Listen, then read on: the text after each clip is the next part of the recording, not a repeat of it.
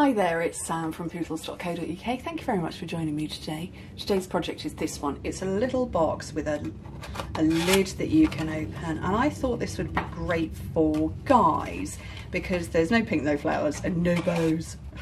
But it uses the Gang's All Meer stamp set. So this is one that you can get free with a £45 order, €60, the Gang's All Meer. And I love it, I think that's so cute.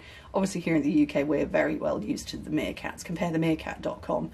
Very used to those, but I just thought it was a charming set, and actually I have created my own cardstock or pattern cardstock by stamping all over the back, so that's the first thing I'm going to do. This one was made with mint macaron, and then this little bit down here is shaded spruce, and it's stamped with mint macaron for the cactuses and the lizard. I don't think he's a lizard, is he a gecko? I don't know, he's done in shaded spruce, slightly varying it this time round with soft seafoam, which I haven't used for ages, and then I'm going to stamp with that onto it, and garden green as well. So let me get a couple of blocks on the go. So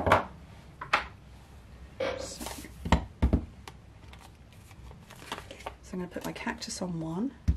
Actually that's too big, I need a smaller one for my little creature. Salamander?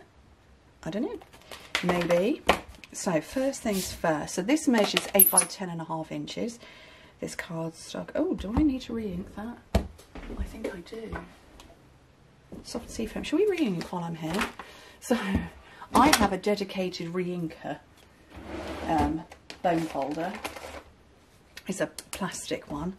So all you do is you dot your ink on, your re-inker, and apparently onto your grid paper too. Smush it around and then use a baby wipe to clean up and get that blob off there. Okay, so we should be good to go. Actually that's not, I've made it over. Right, let's try that again. So, lovely. So I'm just going to randomly stamp these all over the place, going off my cardstock, just anywhere that I fancy.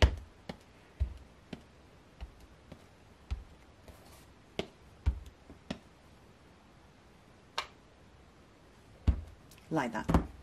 So that's that one done. And then my garden green for this little chappy. And he's going to fill in the gaps. He's so cute. This is possibly another one that needed a re-ink, but that's okay.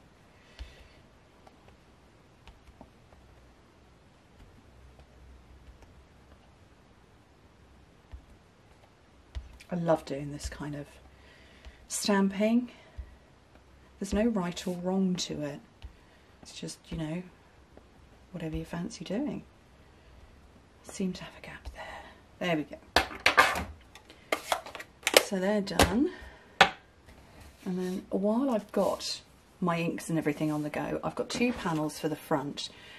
This one measures 2 7/8 by 2 1/8. And this is 2 3/4 by 2 inches, which is pretty much perfect size for that gang of meerkats.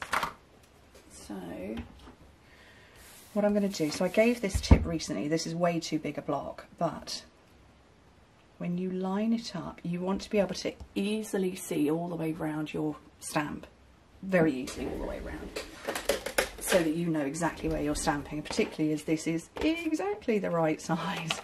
Okay, so I've got soft suede ink here.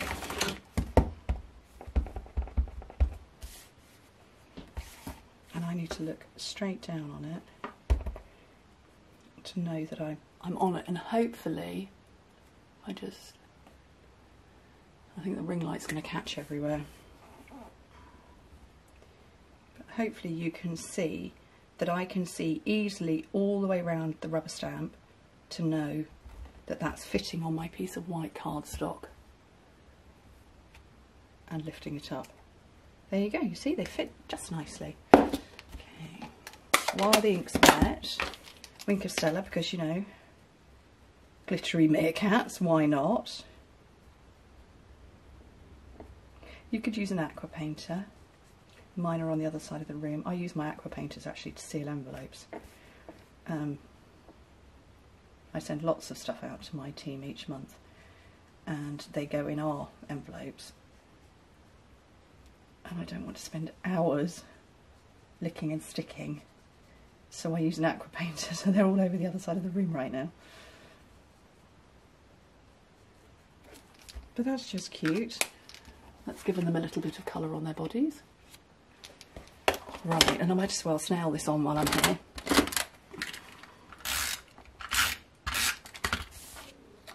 My tummy's very gurgly. Right, so let's put this box together now. I don't know why I've just turned it over.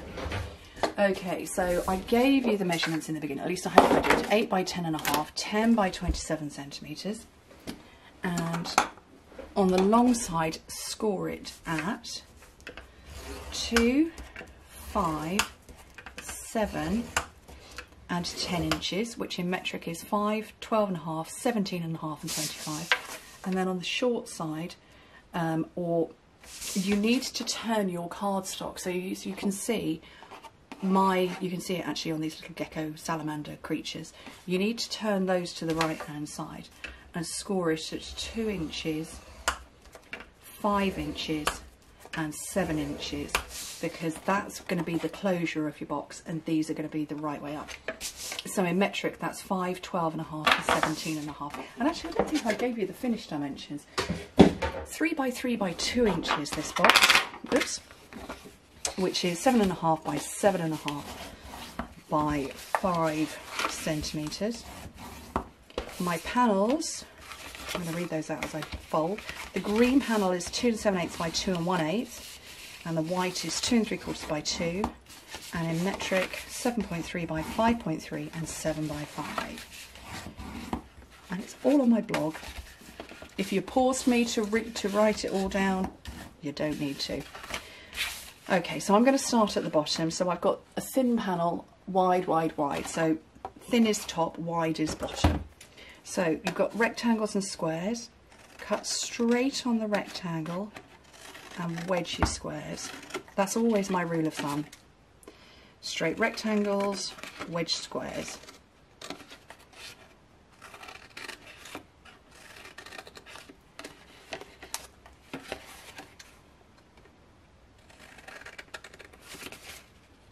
And then take out the little one.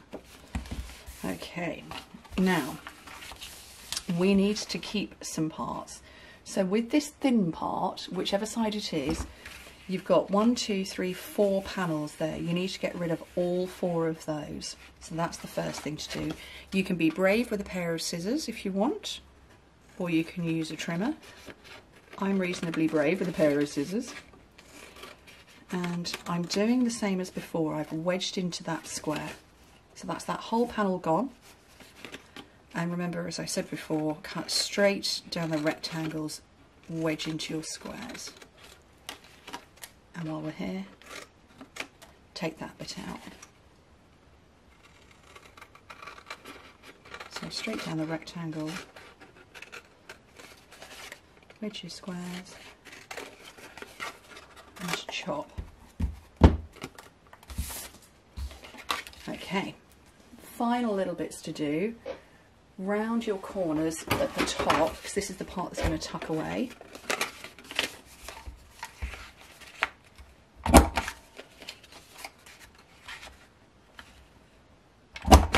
So round those, and that's going to tuck into this panel at the back. So I just want to give it a little handy thumb holder. So I've got any round circle punch, and I'm just taking a little piece off, very small amount. Oh, that's just landed on my face. And now we can start putting it together. So have some tear and tape there.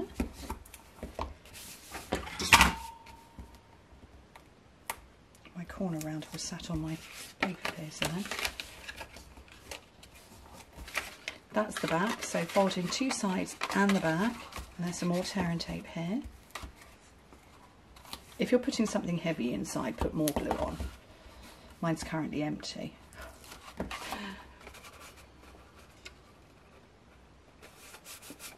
Okay, and then close it up And that should fit in just nicely. And then when you come to open it, that little thumb holder just there will help you so you can open it up easily. And then ribbon. I don't have a mint macaron or a garden green ribbon. I have got Whisper White because that's going to be in the background with this one, and actually I think that might work.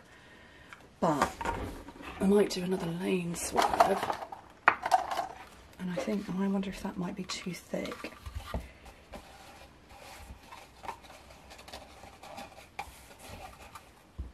We'll have a try with this one.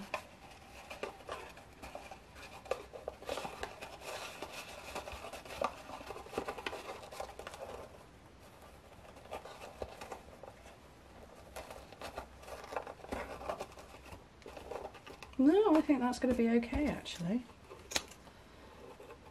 So this is jute ribbon, braided. Oh no, it's braided burlap trim, but it is 100% jute.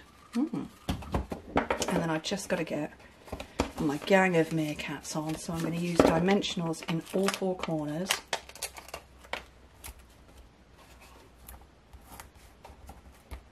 And that means it will sit over the top of the twine.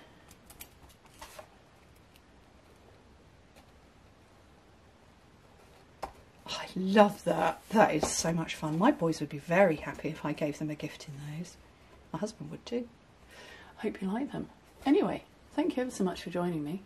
Hope to speak to you very soon. Bye.